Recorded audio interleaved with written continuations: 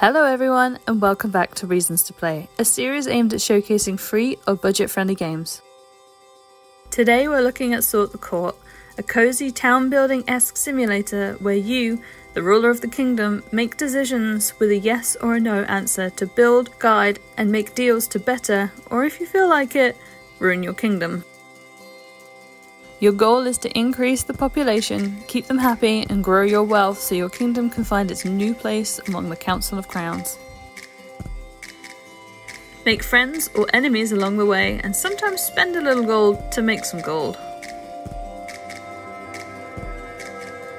Some choices are a flip of a coin if they'll benefit you, while some seemingly just seem interested in eating people.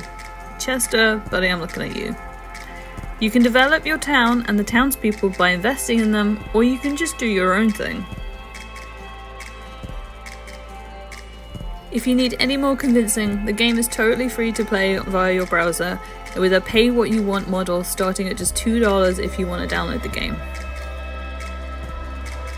There's a fair few surprises that pop up along the way. If you've played this game, let me know your favourite down below.